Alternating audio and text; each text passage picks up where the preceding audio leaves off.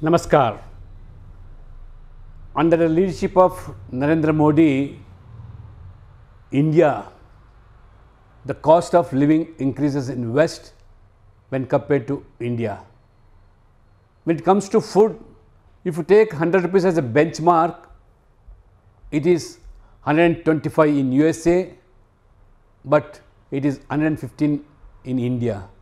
When it comes to housing, 100 rupees being a benchmark, it comes to 121 rupees, but India it is only 106 rupees.